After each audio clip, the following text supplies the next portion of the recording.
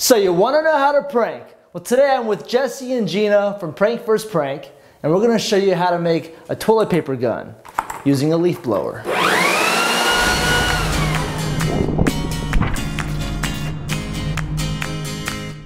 All you need for this prank is paint roller, toilet paper, duct tape, and a leaf blower. So all you have to do is, alright, this is how you build it. It's super simple. You take your paint roller, hold the paint roller for me, Gina Bobina. Some duct tape. Oh, not a hand. You duct tape your girlfriend's hand to the leaf blower.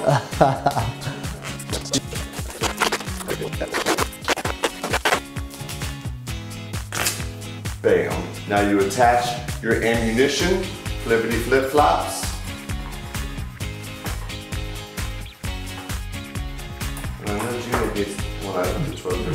Try not to make them touch, maybe, like give them a little bit of space in between. There we go.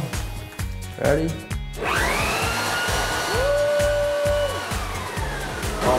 Jam, we gotta jam. You have to hold it straighter. Alright. That works though. That works though, you got that shot. Once you get your leaf blower loaded, you find your marks and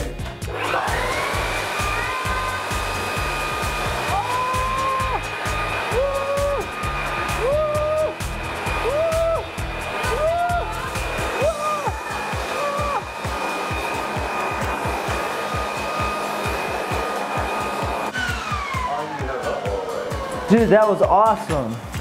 So you make sure once you shoot your victims, you tell them they're cleaning it up. Oh! So that's how you build a toilet paper machine gun. Let me see you do this to your friends and family. Put it on Twitter, put it on YouTube, tag me so we can watch you do it to your friends and family. Subscribe to Prank vs. Prank.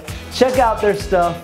Give this video a big fat thumbs up while Jesse takes a stinky poo. Here, use this. Live inspired, shock the world. We'll see you next time. I rigged up this blower with a bunch of toilet paper rolls that runs this extension cord to an outlet over there, but that outlet is controlled by this switch. So when she comes home with the lights off, when she flips it on, it will flip on this switch as well, which will turn on the blower when she comes in. Here's one more good prank. So once you get all the toilet paper on the ground, stick it all in your toilet at the same time and flush it. See how much parents get pissed when they gotta call roady to come unclog the tub. What did you do to the toilet? Jesse told me to do it. Yeah, just tell them why I told you to do it.